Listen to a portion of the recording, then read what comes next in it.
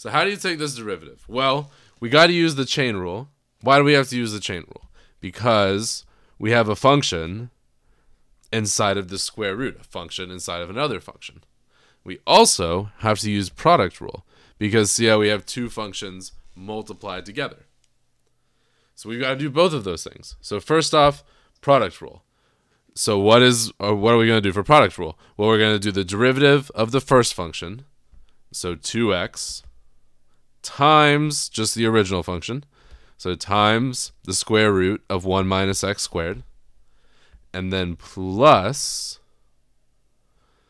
the original first function, x squared, times the derivative of the second function. So the derivative of the second function now is where we have to do chain rule. So how are we going to do it? Well, we're going to do the derivative of the outside function. So the outside function is the square root. So we should know that the derivative of that is 1 over 2 times the square root of whatever's inside. So of 1 minus x squared. Because remember, the inside just stays the same. And then you got to multiply by the derivative of the inside. So what's the derivative of the inside? Well, the inside function is the 1 minus x squared. So we have the derivative of 1, which is 0. The derivative of negative x squared. So times negative 2x. And there we go. That's the derivative. You shouldn't leave it like that, though, of course. You should try to simplify it as much as you can. So what can you do here?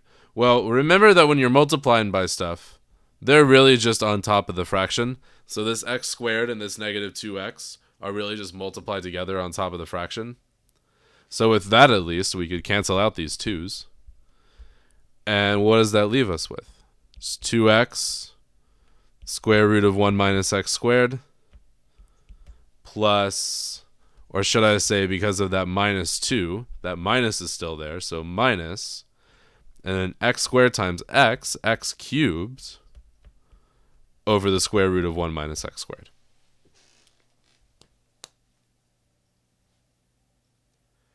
And there we go. That's pretty good. A lot of people would suggest leaving it like that.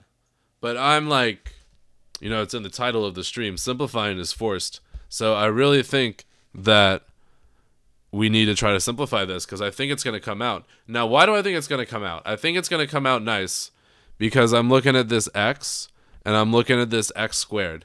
And knowing that when I multiply this by that, the square root's going to go away and I'm going to end up with another x cubed. And so I imagine that's probably going to combine nicely with that x cubed. Is my idea, at least. So that's why I think we need to keep going here. So what are we going to do? Well, we're going to do what I just said. We're going to multiply common denominator. So we got to multiply the top and bottom by that. So we end up with 2x. And then the square roots just cancel out, like I said.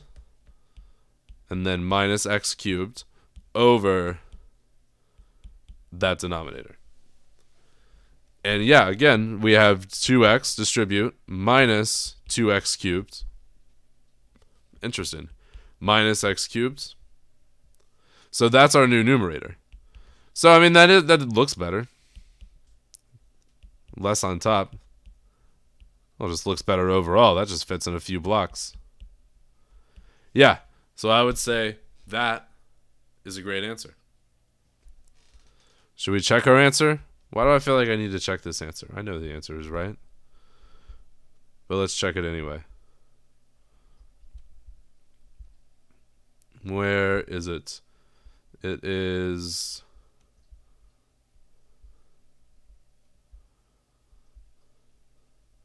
right here.